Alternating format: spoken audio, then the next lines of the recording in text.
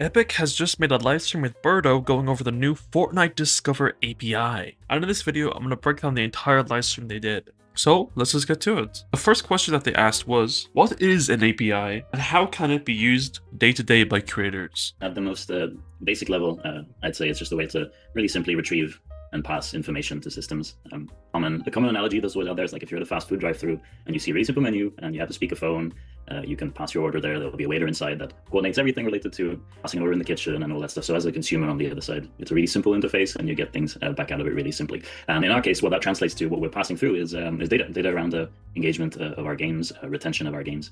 So you could ask simply how many players are playing this type of game right now and get out a really simple answer without knowing the inner mechanics. So just for some context, if you don't know, this API allows us to track many different things like retention, favorites on maps, and everything like that. It's on the screen right now. This is currently public for every single Epic game, and it's going to be public soon for every single Fortnite island, I think on the 9th of June. Now again, like you just explained, an API is kind of like something it's a kitchen, you know? You order something and it just cooks it up for you, and it delivers the thing you wanted. In this case, stats about Fortnite islands. Now, we've never actually had this level of transparency with Epic or Fortnite, really, ever. So it's really cool how we're going to be able to just see this. It's going to be pretty crazy. It's hard to get super excited about an API, so hopefully people can get excited about the outcomes of the API. I think structured access, like open access to data in every aspect of life generally is a good thing. I just think the gaming industry is generally not, historically, it's been very, we haven't been building like platforms, like long-lasting ecosystems, and I think the object at Epic is to foster long-term investment and the long-term trust in an ecosystem, and the best way we believe to build trust is through transparency, and data is a key part of that. Though I think one of the big problems with Fortnite and how they were building the ecosystem is that they're just kind of waiting, like not to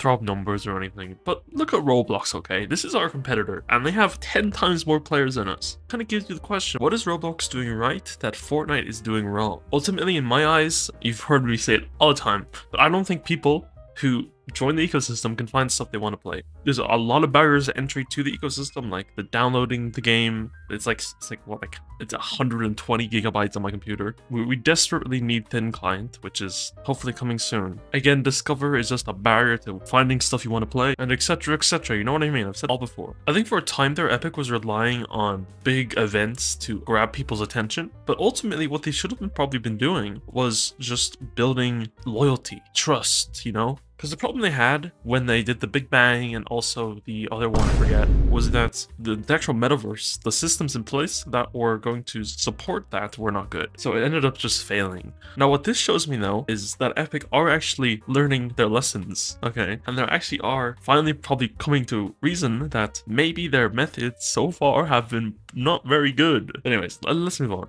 Like we published CCU of every island, started two and a half years ago, something like that. Like, and I think to some extent we're so accustomed to like data is secret, right? Like it's like my success is secret and only to me. The truth is, like, so when we went to all the first party teams, like the Battle Royale team, said we're gonna show like how many people are playing Battle Royale. What if we have a bad season? Well, you have a bad season, you'll do better next season.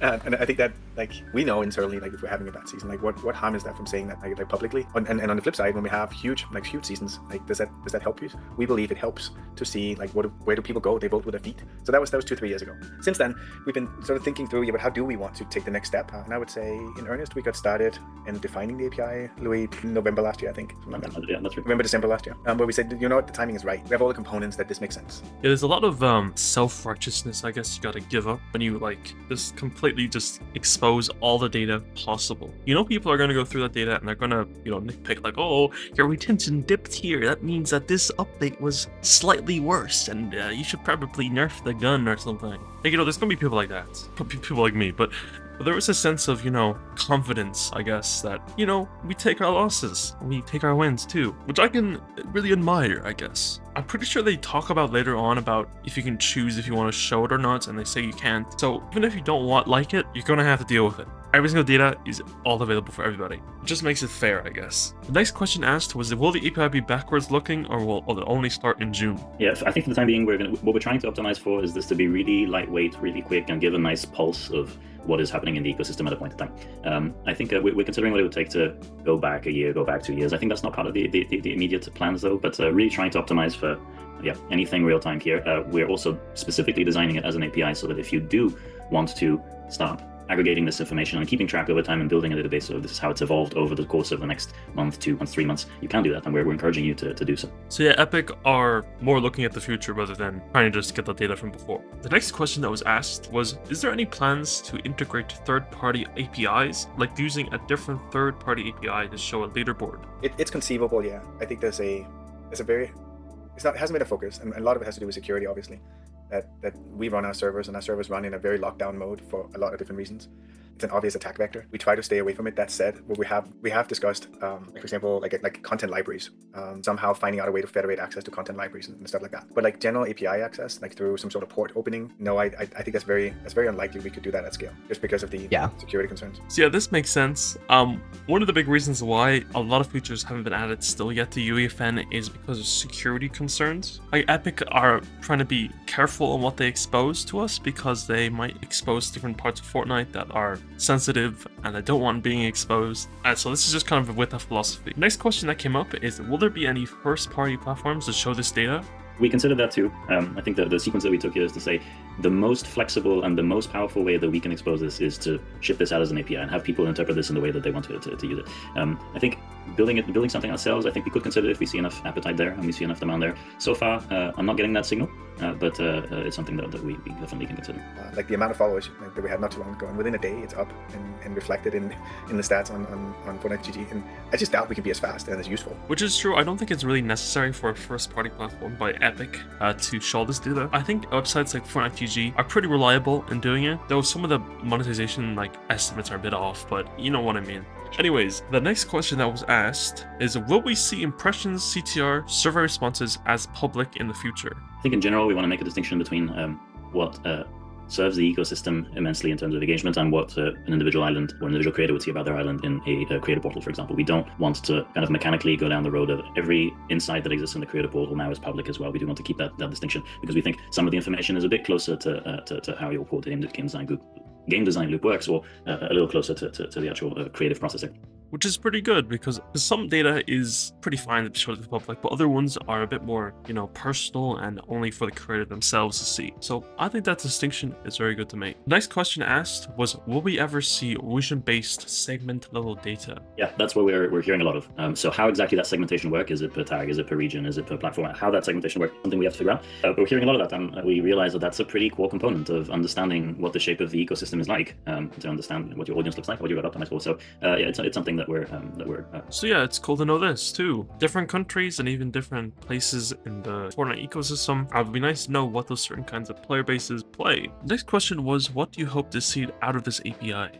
I hope to see new genres spring up that I think will be really successful in Fortnite, because we've seen a few attempts at it here and there, but it kind of sprung up and died off. But I think there's genres that are big opportunity that lie away from sort of core battle royale gameplay that our players are responding very strongly to. It's just difficult to see it, but you should be able to see it now. So I hope to hear from creators in a couple of months' time that we expanded what we do now, because we feel like we can invest in making this awesome, whatever it is. I'm not going to say genre because I don't want to look like a fool here, but random genre they were passionate about, but they just didn't know if it was going to work. And before getting some signal, it's hard to commit development resources and spend your time doing it. You know me, I'm a pioneer for the story side of things, alright? Since I've been creating, I've took the leap of faith to make story maps. Has it worked well for me? There's mixed results, but I haven't stopped, and I'm not going to stop anytime soon. Especially in categories that are really low in Fortnite that people don't usually play. Again, what people like is very subjective. I think ultimately, at the end of the day, I want to build a subset of the Fortnite creative community that really likes story maps. And I want to make it more viable and possible for other people to do that too, and for audiences to be able to find that content also.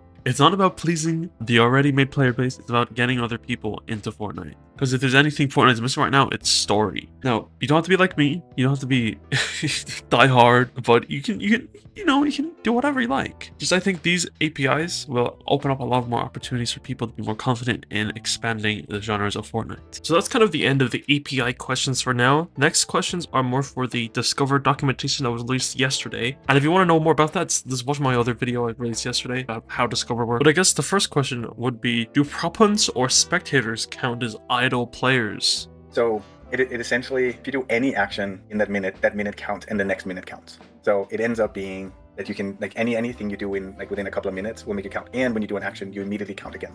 So it's meant for being truly AFK, like for just like XP farming or that sort of thing.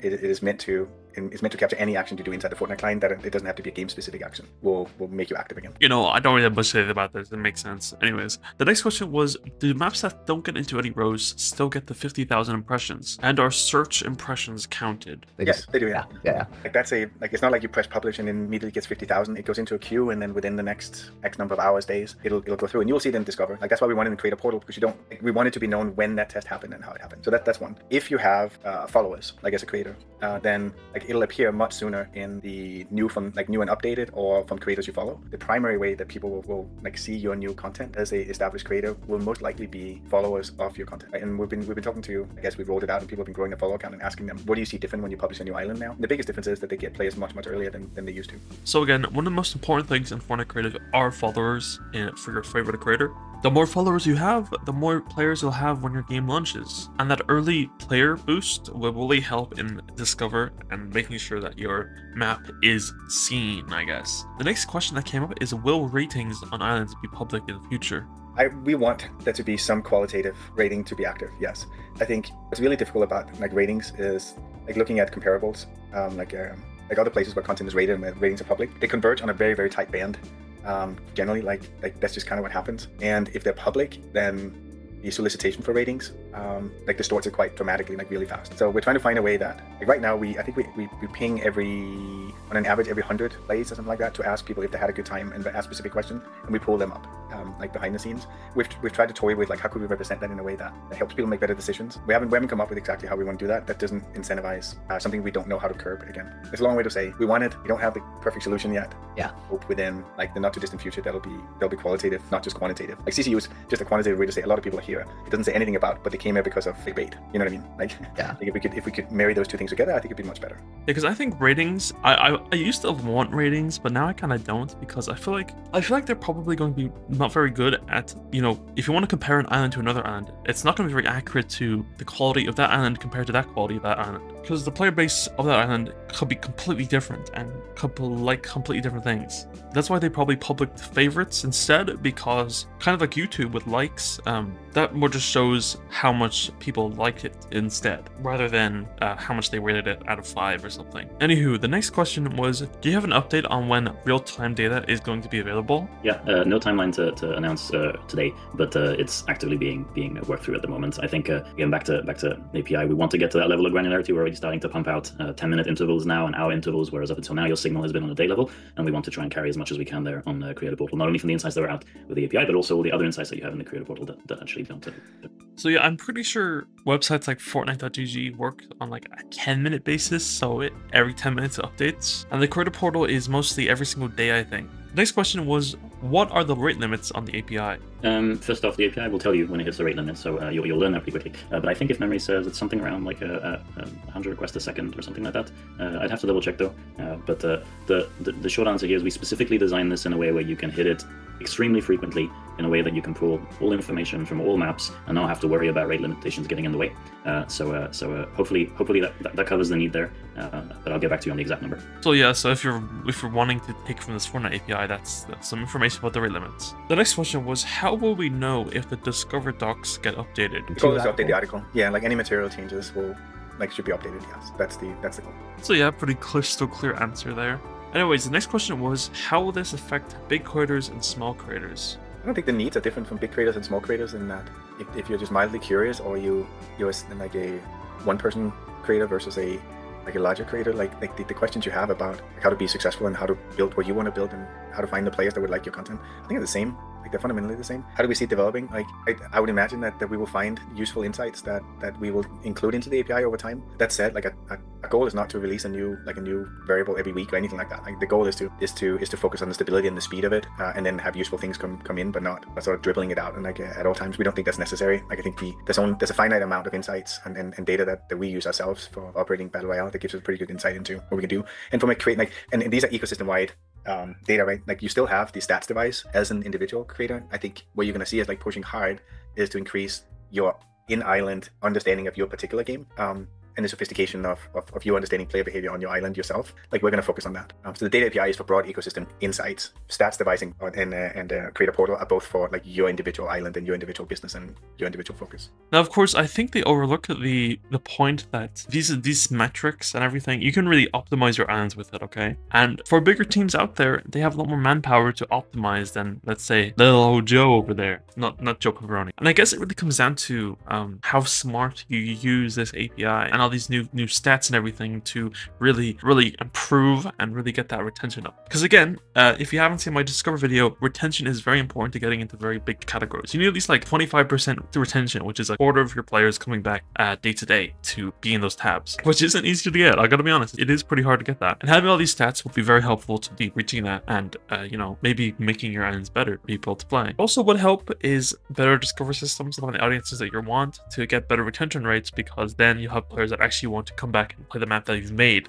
in different genres that may not have as much retention as, let's say, before all this, you know, recommendations came through. And the last question for this video are there any plans to expose accolades or other data to the API? Not immediately, but it's something that I'll take back to think through what would be a use case there that would be beneficial for like ecosystem-wide sharing versus your own. That's really the balance every single time. It's like, is there value at an ecosystem level for everyone to understand these, or are we going deeply now into something that has high value to a specific creator and their design, but not so much to an ecosystem? So yeah, that's pretty much just going back to the point I said earlier about some data is good for public data, but other ones you kind of don't really have to expose it. It's just fine if the creator themselves see it. What we see, like as a closing thing, like what makes strong games in Fortnite is iteration. Like it's so rare that a game comes out and right off the bat has like banging statistics, but like over time, like is really where you make your mark. And I think that's like this very much gained towards like, can I make that next iteration? Do I know what I want to do next? Am I doing it? Do I feel informed as I try to put in these new retention mechanics or whatever it is? Like, does it move the needle? I think that's our goal. Is like people invest in the iterations, because really, from a player perspective, that's where success lies. Which, as a closing statement, is very true. Iteration is probably one of the most important things for Fortnite creative. Stuff like that is very important if you want to have success and also have that highest sophistication score, because updates, you know, up that up a little bit. Well, anyways, that's it for the video. To rate this live stream, I don't think it was as good as, let's say, the other two they did, because there wasn't as many, like, you know, groundbreaking stuff announced or whatever. But this was a pretty nice little stream about all the different data they're going to be introducing to the ecosystem, etc., etc. So yeah, remember to like, subscribe, use my code in the front item shop. Thank you to all the members of the channel for all your support, and also watch all these videos for my news content. That's about it. I'll see y'all around.